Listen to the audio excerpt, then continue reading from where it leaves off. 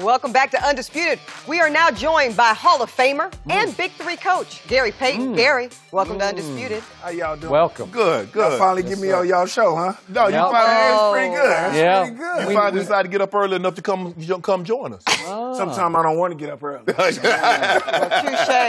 my dear sir. So, Gary, let me ask you. We're talking about it this morning. Where do you think LeBron James ends up this offseason? Well, you know what? I don't even want to talk about it. I don't talk about that. That's what LeBron want to do. He's going to do it. We're making a big deal about where he's going to go and all of that. So what? Y'all going to still look at him to where he's going to go. So now we'll say, okay, he should stay at Cleveland. Right. Okay, he should come to the Lakers. So what? Well, he's going to make the decision anyway. I just say, just do what he got to do so we can get this out the way. That's all I say. Just get it out the way. Because right now, at the age that he at right now and the way he's playing is still the best basketball player in the world. His mindset should be doing. Say that one more time. He's the best basketball player in the world. Somebody thinks Kevin Durant is better than he is. Well, somebody just won back-to-back Finals MVPs. That's all somebody GP, talk saw. to him, GP. Well, we're not going to go on that, but the best basketball player in the world is on Cleveland Cavaliers team right now. I think that he makes things happen. He does a lot of things. He's an all-around basketball player. He makes everybody else better. Only thing that I don't like about him is that he doesn't have that killer instinct like Michael Jordan. Correct. Michael Jordan would take over the game more. If LeBron was like that, we would be far not even talking about a player like that. Yeah, what do you think of that, he'll Shannon? be something else. No killer instinct. But he doesn't have that. Not that I don't say a killer instinct. I think that he's a more minded of about a round basketball player. He wants to make everybody better. Right. You know what I'm saying? Michael Jordan was a guy where, give me the basketball, I'm going to score 50 every night. Yep. LeBron doesn't think that way. He wants to make everybody else better around him. So it makes it a problem, and then he gets frustrated when he doesn't have the players around him that can do that to make shots like he do. Right. Kevin Durant went to a team that already had shot makers. You know what I'm saying? Yep. So he was already on a team in Oklahoma City where I thought they were pretty good too. He just probably couldn't get along with the guy with Westbrook or whatever. I don't know what happened over there, and he chose to come to a team that had won a championship and did it. That's his prerogative. I don't care, But what I'm saying is that the best basketball player in the world who don't have that much talent on his team that can will a team like Cleveland. We was talking about Cleveland wasn't going to make it to the finals. Right. But what happened? You got a basketball player who took a team, and y'all say he turned the team around, he changed it or whatever. Whatever y'all want to say. That's not his basketball team. It's the owner who got that team. Now, he can make a decision of saying what he wants. He brought them guys there. What happened? They went to the championship, and he took over an Eastern Conference playoffs that I'd never seen a basketball player ever do. He took it over, and he won games for Cleveland and got them there, but he was just outmanned against a Golden State Warrior team. So let's talk about a point guard for the Los Angeles Lakers who could be part of a deal that would bring help for LeBron to L.A. if he comes to L.A., and that's one Lonzo Ball. And I've not heard your opinion, but you are obviously an all-time great point guard. What do you see so far or not see so far in Lonzo Ball? Well, I hate people to categorize this kid.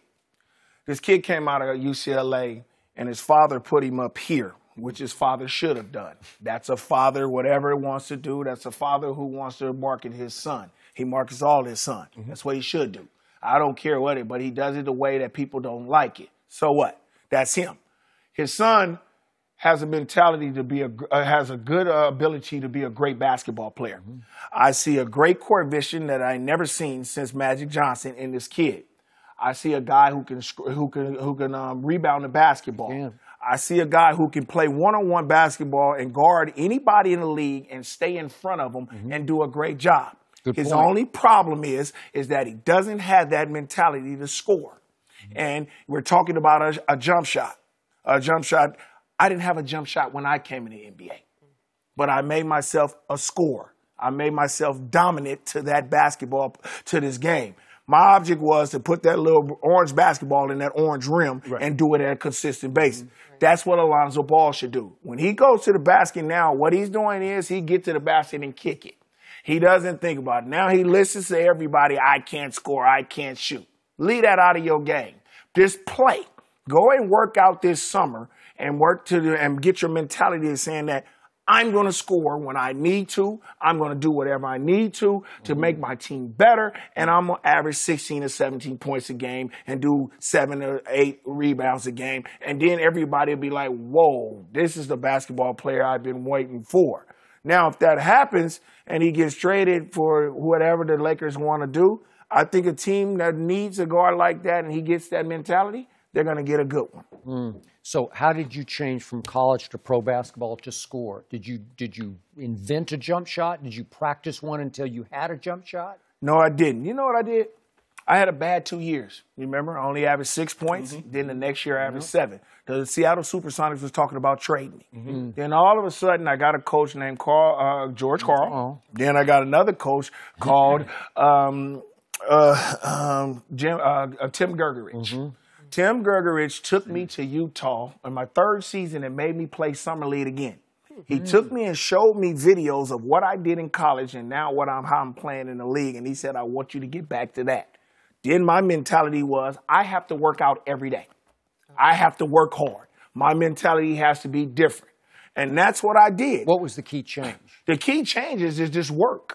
I thought I came into in your game. What strategically? I put in a back down game. I posted up a lot of people. Okay. I got more aggressive. Yeah. I got more aggressive by going to the bucket. Don't care. Then I worked on my jump shot. I shot a lot of them. Still wasn't a good shot. But when my mentality got there, and I said every time I shoot it, I think it's gonna go in. LeBron James is doing the same thing right now. He's shooting jump shots, and people think he can't shoot it, but now everything's going in, and now he's talking about he's got a jump shot. First of all, it's the same shot.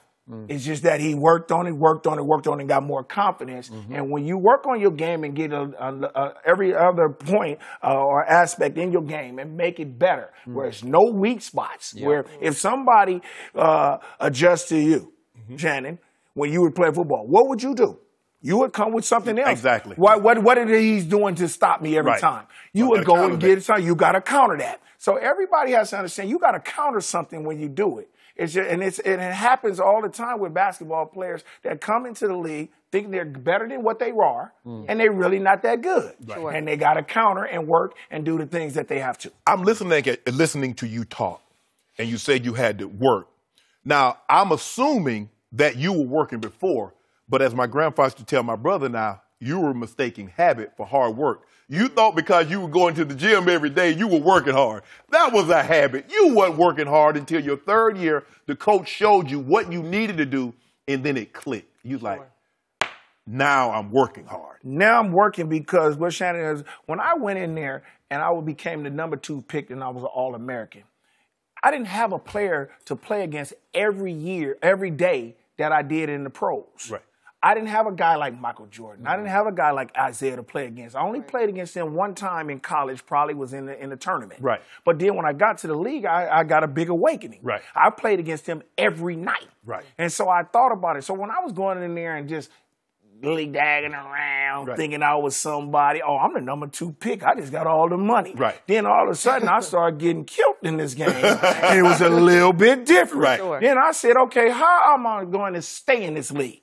Yep. And when I chose to work hard and get it to the point where I worked, the game went up. Then I became All-Star. Then I became the number 1 point guard in the league. Then I became a 9-time All-Star. Then I became a 9-time first-team defensive player. So that was what? Then I won the Defensive Player of the Year award, the only point guard ever do it. Did your mindset change? Because you were always a great defensive player. So did your mindset shift to a little bit, becoming a little more offensive-minded player? No, I didn't change. I thought I was going to be a 2-way guard at first. I played for Ralph Miller from Oregon State. Right. He always told me, I can make you one of the best defensive players ever if you listen to me because you got good hands and feet. And I took that into the NBA. I said, if I don't do one thing good, I'm going to do this the best. Right. I'm going to be a defensive player, and I'm going to stop people. Right. And that's what I did. And I made sure of that. And then when I became a person where I learned how to score and became a 2-way, it made my game a lot easier. Gary Payton, I hear you talking a lot, too, about really roles and expanding expected roles on the court, because that's what I recall from your playing days. As you're just pointing out for us this morning,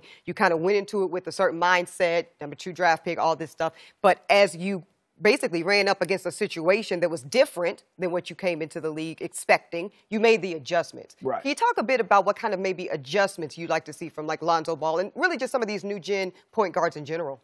Well, the adjustments I like to see with these kids, first of all, stop being like you know everything. You know, go and ask somebody, an old school guy, to ask for help. I go into places and I see George Gervin and I see Dr. J. That's respect. I get them respect from day one because I watched them growing up. Right. So what they have to do is they have to go and watch themselves. I think Alonzo Ball should go and get on the TV and watch every game that he had. Yep. Watch it all. Just watch it all. And then say, what did I do wrong and what am I doing wrong? What can I improve on? Don't be big-headed and say, because I'm the number 2 pick or whatever, and everybody's talking about me, I'm going to be good. Because if he walk on that court again, he's not going to be as good as he's going to be the same way. He's going to be the same basketball player he was this year if he doesn't improve. Doesn't make those adjustments. He doesn't make them adjustments. GP, before you go, has there anybody in the history of the game ever had a workload like LeBron, asked to score, rebound, and assist the basketball in the history of the game? I don't think so. I think it was this guy right here does a lot. He does too much to me, and then I think he wore himself out in these finals because he was trying to play 48 minutes. I think what happened was after game number 1, he got very, very upset and disappointed that he just decided, man, look, let me play too much, and it wore his body down. And then the Golden State Warriors are really too good for that. Right. They're really too good. They kept pounding on him, and then I seen his whole mentality go just like this. Mental fatigue. His mental fatigue, he went just like this. When he started kicking the ball and the guys weren't making them shots, he just disappeared to me. And he's too good of a basketball player for that to happen. That's why Kyrie was a big fall for them because that guy could have took over a game and let him rest, and he could go out and he can score the basketball and do that. He didn't have that on his team this year. And I think that was the problem that LeBron had. But, as you say, I've never seen a kid do this. Every time you see this, he breaks a record about anything in the NBA. I don't care how much people talk about him or whatever they say. He breaks a record every time you see him. He breaks another record, and another record. We're not going to keep putting these records up here and then they come out of the blue. He breaking them for some reason because he's a private player. Yeah. Breaking them. That's it. Yeah, Michael Jordan had the ball in his hands in the playoffs more than LeBron does in his hands. That's interesting. But I'm just saying Michael Jordan had a better basketball team than he did. He had a good crew, a good cast. What about that coach? Coach was great, too, and he made great decisions. He put players in the Chicago Bulls, put players in the right position. You had a Luke Longley, you had a Kerr, you had guys like that who made baskets for Michael Jordan. So Michael Jordan made it really, really easy just to score the basketball. But you had a guy like Scottie Pippen, who was another Hall of Famer that you had that can do things, too. What about not discount? What about Rodman? Rodman, he changed the game. Because he defended everybody. So it's a totally different game. Let me tell you about this. It's just a totally different era. He had a great cast more than LeBron. Okay,